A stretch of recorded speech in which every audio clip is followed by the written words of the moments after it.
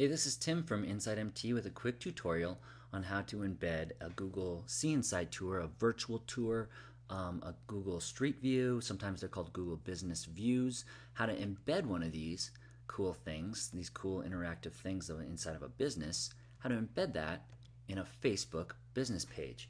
And what you do is you create a tab, and this provides like a landing page with this little interactive commercial right on your Facebook page.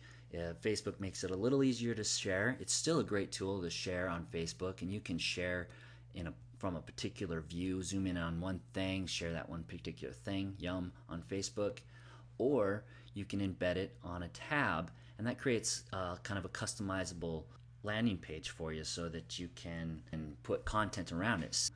In this case, one of my clients that I did last year, they have this cool little cafe right next door, so they wanted to embed their virtual tour, their See Inside tour, on their Facebook page. Now this is the new Google Maps, and they changed quite a few things, and it doesn't have the same functionality. I'm sure they're going to build it in soon, but right now, this is March 2014, you're going to have to go to this little question mark down at the bottom right of the page, click on that and say return to classic Google Maps. I like just to send the point, I like to say it's missing features, it's display issues, and I like the old one better. And I don't know if they read those things, but maybe. So this is the older Google Maps from last year. You click on that, and you come up with their See Inside tour of the business. And then if you see up here at the top left, there's a link icon. You click on that, and this is one way you can share it. You can create a link and share that on Pinterest, Facebook, Twitter, whatever, and it actually brings you straight to that view. You can focus in on a particular thing, share that link, and the person who opens that link will zoom in right there and start their navigation experience right there. What we need to do is grab this iframe. So I clicked on that little button, and it creates this pop-up so you can view what it's going to look like when you embed it. And I like to create a nice little view, kind of stage the scene. I'll try the large one actually on Facebook, and it'll work pretty good. And what it does is you want to leave these dimensions the same. That's a perspective. And if you change those dimensions, it'll distort the imagery a little bit. So you want to leave those dimensions the same, and you can customize them here, but I just like to grab the large one, select all that code. It's an iframe code, and it's all set up for you. And see, every time you move it, it changes the code a little bit. So you want to grab that code and go back to Facebook. After you've copied the iframe code, you go down to your tabs. Select that, go over here, and I already installed an app that will allow you to do an iframe, put HTML in one of these tabs.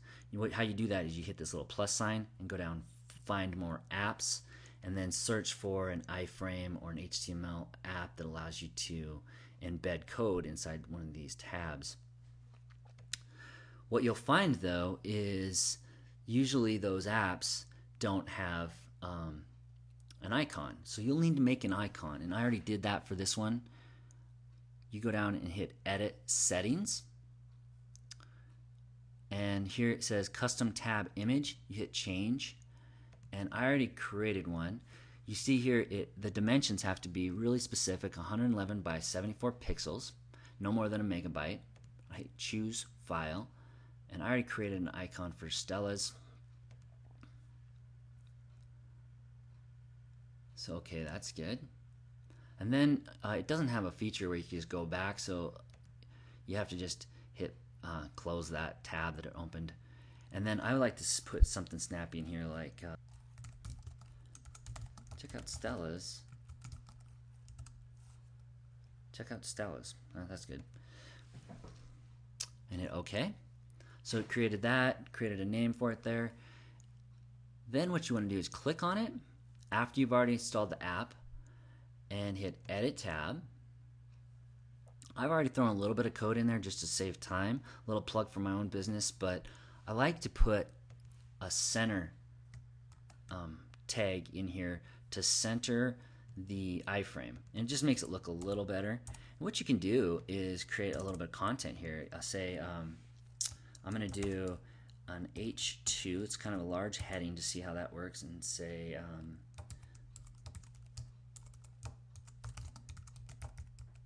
tour Stella's in their Google See Inside tour. Oh, not tour, say check out Stella's in their Google See Inside tour. I'm going to say also yum. So this looks good. I'm going to save and publish, and then hit Done Editing tab. You go back to the page. Oh, maybe I should have centered that, but I will do that in a second. And this is how the visitor will see this page. And you can do a lot more stuff with this. You can create, you can put more info. You can get like directions in there. You can embed all kinds of cool stuff. And we'll go back to the Best Western website, and you can see it. It's a tab right there. Check out Stella's. Check out Stella's in their Google See Inside tour. Yum. See this here on this particular app, it's showing this, but any visitor won't see this. This allows you to choose between the edit mode or just view as a visitor, but the visitors will see it like this.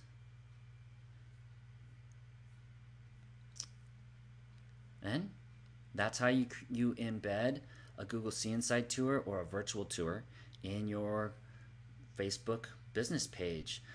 If you need any help or you have any questions, give me a call. My name is Tim Lewis at InsideMT. My phone number is 406-697-3310. Have a great day.